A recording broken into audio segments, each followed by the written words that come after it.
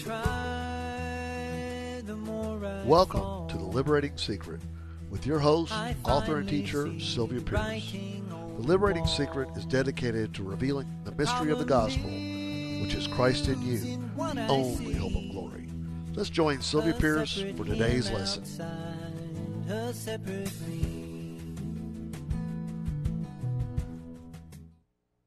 Welcome to The Liberating Secret. My name is Sylvia Pearce, and I'm so glad and privileged to be with you today. And I want to bring to you my wonderful, wonderful son-in-law, Paul Chapman. So I'm just happy to be with you today, Paul. Thank you, Sylvia. I think we've got a lot to say because we're constantly looking over the truths. And of course, the Liberating Secret is about bringing liberation to the body of Christ. We feel like that the body of Christ is pretty bound up, stuck in a lot of places. And I've been stuck in a lot of places, and the Holy Spirit has given me wisdom on, how to walk this life out. That's what we need to know. I mean, Christians, we talk about how we have Christ living in us, and that is true. The real truth is your spirit is joined with His Spirit. If you belong to Christ, that is the truth, and you are one with Him. Now that's spirit truth, but we live in a fleshly body, don't we? Right. We're going to have our human reactions every day. We are going to have our human reactions every day. That's exactly right. It's like one day you like your job, the next day you think you're at war with your job. Right. And it's how to balance that out. Well, I think first of all we need to talk about the difference between our soul and our spirit. Because the human really is tripartite. Right. And I don't like to, I think that's a little crude picture of the human being, but that's how the Bible describes us. It says that the God of the Lord Jesus Christ sanctify you wholly, spirit, soul, and body, and preserve you to the coming of the Lord, is what the Bible says. So it does divide us up into, we're spirit, and that's where we're joined to the Lord as Christians. Right. But we have a soul, which Correct. is that's where we have our thinking and our feelings and our human reactions, and of course then our body expresses our soul feelings. Right. So, but if we don't know the difference, we get pretty confused. Right. We get pretty confused. And so first we have to know the difference, and then God puts that all back together, because I'm meant to operate as one. I'm not meant to just divide myself up every day or all the time. I'm meant to really operate as one. Right. Well, how is it that the Christian, that we are joined in union with Christ, and that we have a spirit life that has promised the forgiveness of our sins, washed our sins clean in our past, and also made us clean for everlasting life that's in Christ, but in the now moment, when we have what appears to be maybe our soul reaction, I'm not really the love that Christ has called me to be, but right now, whatever the task is that's in front of me, whether it's dealing with family issues or work issues, that I'm not living up to being a Christian. Why is that? Or you think you aren't. I think I'm not. Right, because There we're you talking about soul level. Uh-huh. You're talking about what you think about yourself, Right. really. When Christ is love. Right. When Christ is peace. And yet, on this soul body level, I'm not manifesting that right now. Well, in my feelings. it's in your feelings. All right. I always say this to every Christian: give your humanity a break. Right. Now, what does that mean? It means that you're going to have soul feelings, reactive feelings that don't line up, that don't look like the love that's in you. Right. When you know that this is something that you want, when you want your marriage to work out, or things in your job to work smoothly, but right now it appears like there's warfare on this level.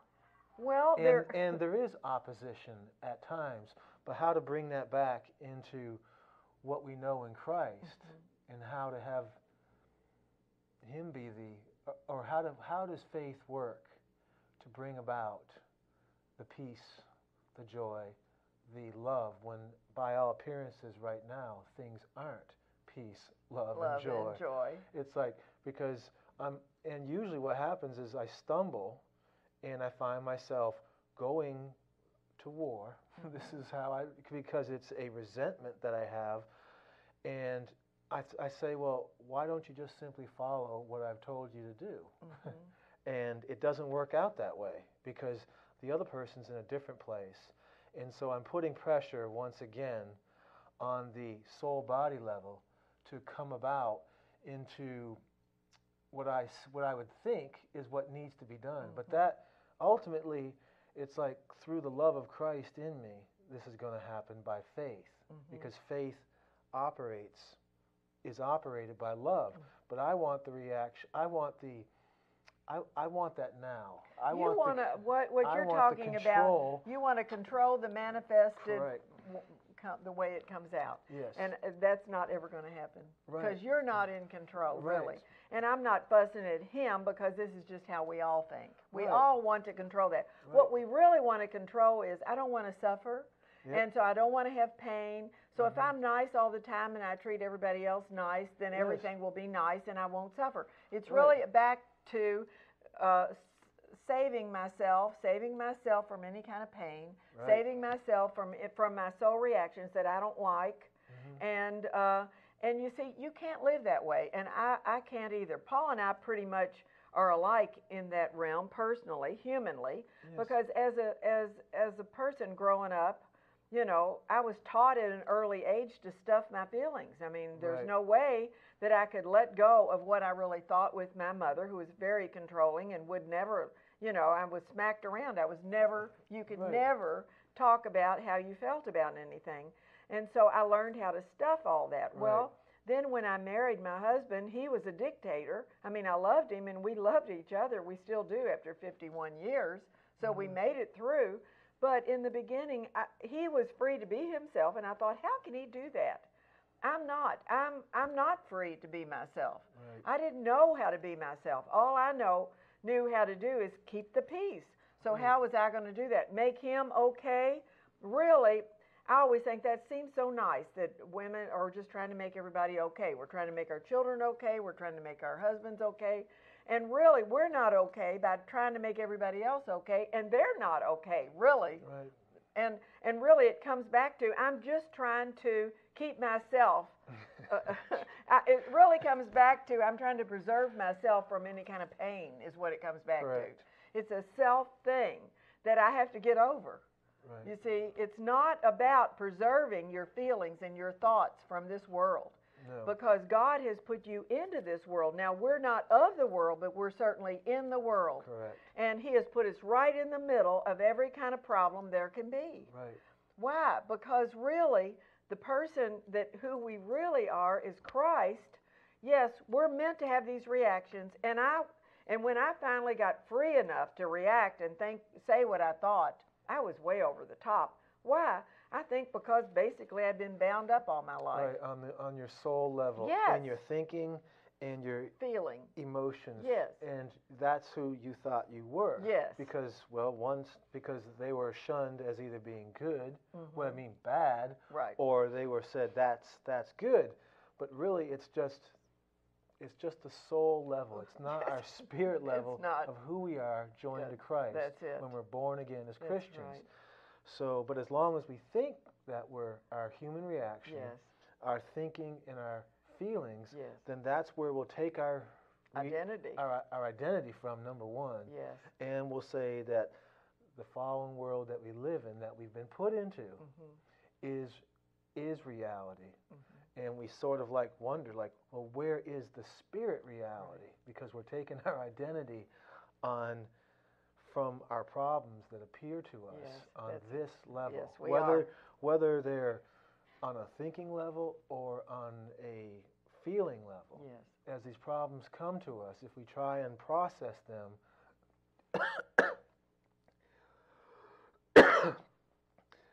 on a soul level, we'll never get the victory. No, you know why? Basically, we're trying to control it. We are trying to be the Lord of our life, really.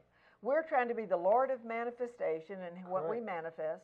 We're trying to be the Lord. See, we're still operating as if we're separate from Christ. Right. The real truth is we are joined to Christ as Christians, Right. but we're still functioning as if we're separate, just soulish, fleshly thinking people. Correct. So God had to get me totally out of control, because I started saying what I thought and what I felt, but then I got out of control. Right. And I started breaking down because was then condemned about myself all the time. So that didn't work either. But Right. He got me out of control to show me you're not really your soul, your feelings. I mean, that's wonderful part about yourself, but that's not who you really are. Right. You really are spirit joined to me. Now, when I knew that I was spirit joined to Him, then the Holy Spirit controls Right. my flesh level. So He lets me be free. Right. He's the one in control, not Yeah. me trying to Yeah. figure it out, have an agenda, how to be. Now, this is how I'm going to be today. Yeah, Jesus isn't bound by our our soul level reactions. No, He's not. He's not bound by that. 'Cause No. it says in the Bible where He's been given authority over all flesh. Yes, He has. So that means not only our thinking excuse me. You're gonna have to do this. Okay, that's okay. It's not because, okay, He has control over all flesh. That's what you just said. Mm-hmm. Okay, then He has to have control over my flesh. Right. Because I can't control it. He's saying, oh, good, Sylvia, I'm glad you finally figured that out. Right. You finally figured it out that you can control it. So I let it get out of control. I mean for you to get out of control so that you can finally find out I'm your Lord and your Master. Right. And I will manifest myself in spite of you, not Right. in spite of you, Yeah. but through you, because of you, really. Yeah, even when this physical body is breaking down Yes. like right now, Right. and I lose the power of speech, Yes. or it looks like the body is weak. Yes. Does that mean that Christ is still not on the job? Yes, in He's on the spirit? job. He's on the job. Spirit is not bound. That's exactly right. Spirit doesn't have a problem using our human reactions, That's right. whether it's our thinking reactions or our feeling, soul Yes, reactions, right, to right. bring about Himself into the situation Yes. that we're dealing with. Yes. Because as soon as we cut ourselves off on our soul levels, we begin to think that God is not with us. Yes, we do. That where is our God? Right. And this is what the world will say to us too. Where is our God? Right. I mean, so we've Right. got accusation coming from all over. So what's And the answer? Okay, the I had a answer- friend called me today, and she really is a great spirit woman, wonderful woman, lives in Western Kentucky. And her daughter, who is just really coming into spirit reality, never been afraid in her life. Now she's afraid about everything. And the first thing I said, well, Brenda, really and truly, all these soul reactions that we have, it's always an opportunity for faith. Mhm. It's always an opportunity to say, okay, God, what are you going to do about it? And which is true. But even before I come to that reality, I've got to realize it's okay for me to feel fear. It's okay. See, we have this idea that we're supposed to, our soul, our body, our humanity is supposed to line up in such a way that we're placid, we're nice every minute. Right. We're not having any, we're not angry, we're not, we have these feelings that we're just supposed to be good all the time, whatever we think that is. And we're trying to manifest it. We, apart from God, are trying to be good.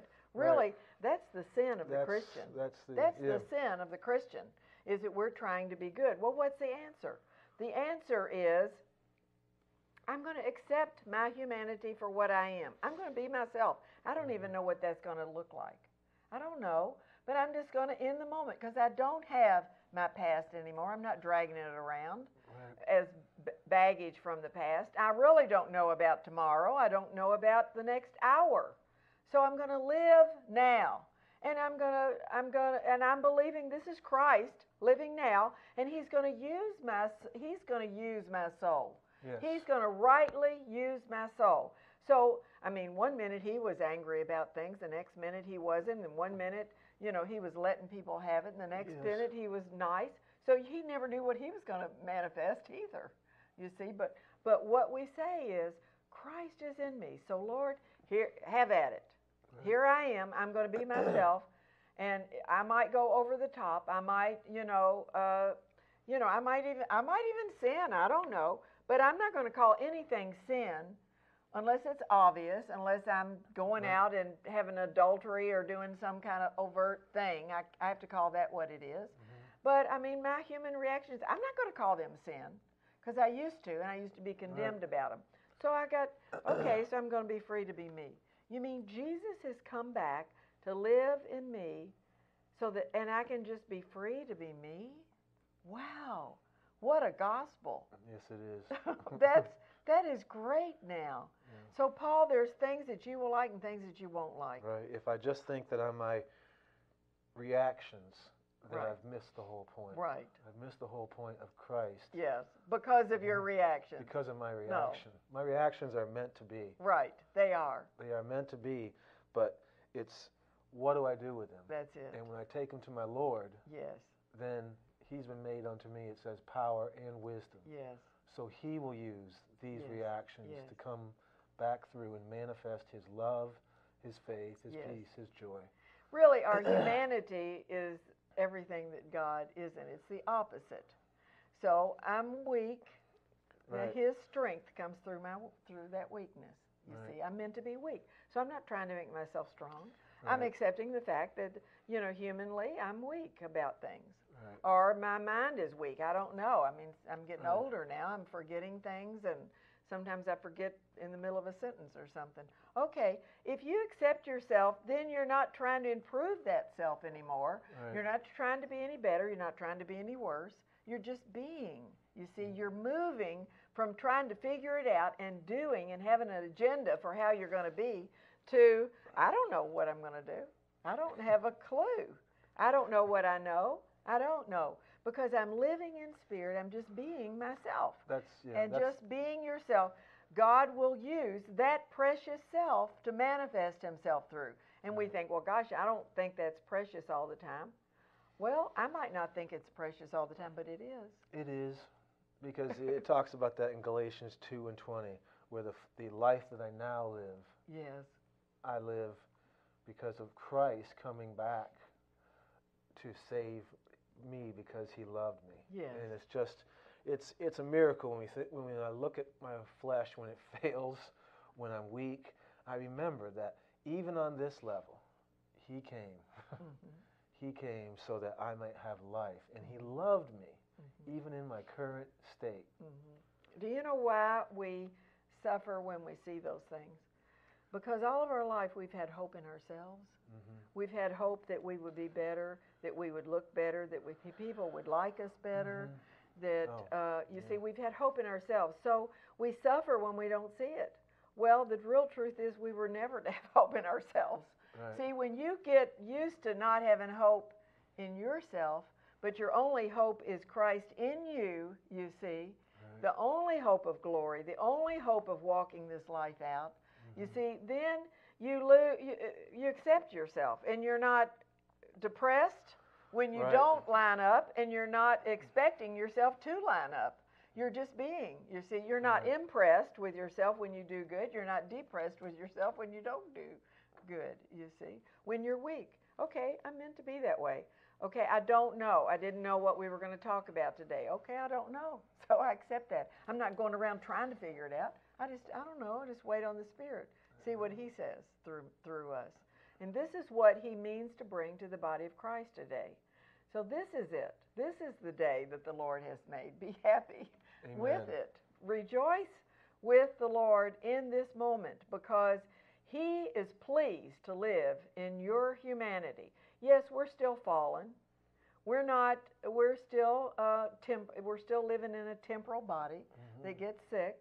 We have to accept that.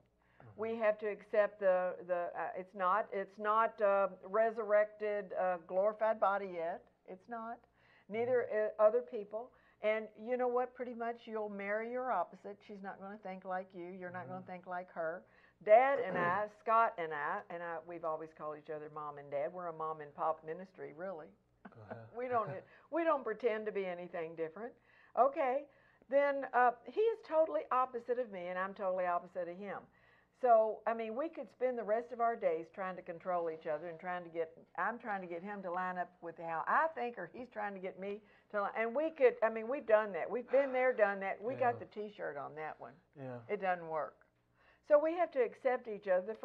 If I have to accept myself, I have to accept my husband. And somehow then God works it all out. Then we leave it up to God. Right. We accept the limit of our humanity, and we take it to the Spirit and God. Yes. And we, by faith, because in the situation, we are really being loved for that other person, even if the situation is like we might have a negative reaction to what we're thinking or feeling about the other person right now, because sometimes there does need to be changes made. There does need. Yes, sir. On this level. That's right. But because we are vested there in that situation, we're committed to that situation through either some vows that we've taken or through obligations that we have for, in our community, at our job, wherever we work. I mean, we still stand up as people of God. Yes.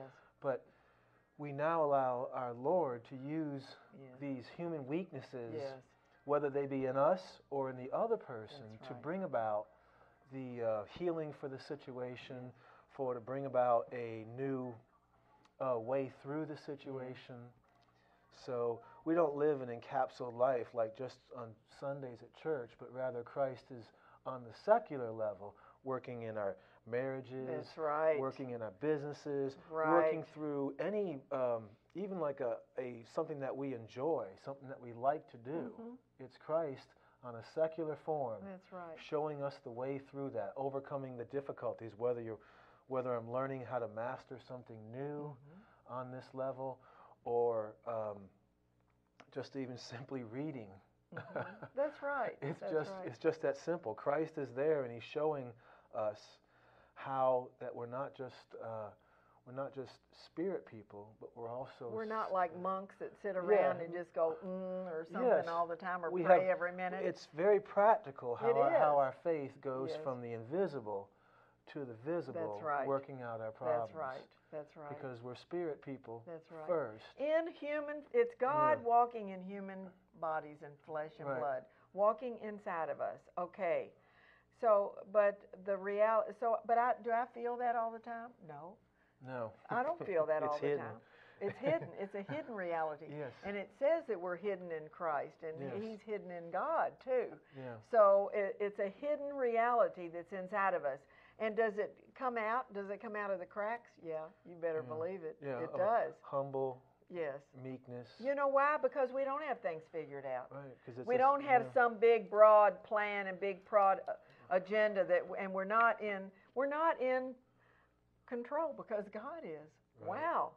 So that makes us pretty vulnerable. But I don't have pride about that. I just will tell anybody. Right. You see, so it leaves us humble before the Lord and trust and faith in Him.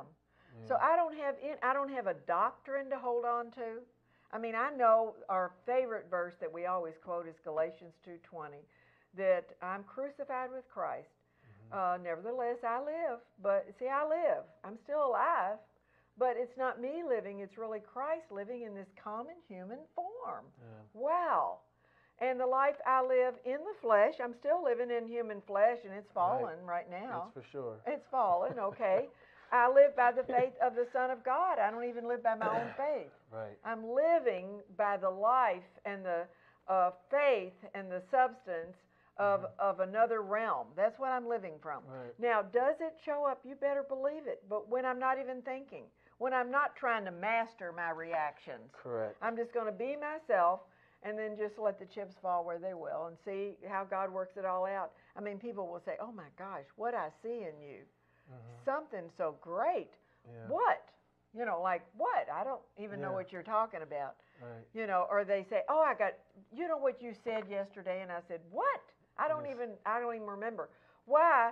Because the Spirit is just naturally moving through me supernaturally, but it's natural supernatural. So I'm just being a natural person, doing my natural things, That's why I don't have to be on some kind of pet ministry pedestal. Right. No, I'm doing the common things like everybody else does, you know, Yes. and working hard like everybody else works hard. That's the way it should be in the body of Christ. Mm-hmm. It should not, we shouldn't have special people. No, I don't believe in that. None of us are, we're all special. It's not, don't divide up special and non-special. We're all special, you know. Right. And one time I was talking to somebody and we were saying all this great spiritual stuff. And then my husband came in the back door and I knew he wanted me to fix him lunch. And my friend on the other end of the line said, well, just go minister to him. And I went, ding, I'm ministering by doing that, by Right. going and fixing him lunch, by being for him, by, you know, doing the normal things that I do. See, Jesus wants to be normal. Yes. You're right. Why did he hang out with the normal people? He didn't even hang out with the religious people.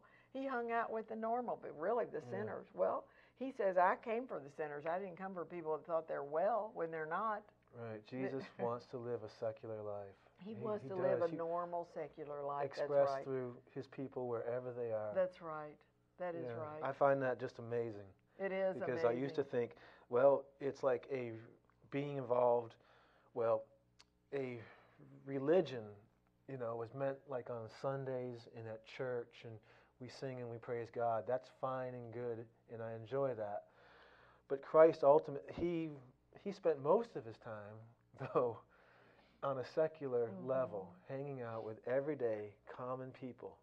And that's what excites me about knowing Christ, is because even though I might struggle in my humanity to understand the highs and the lows of it, and as I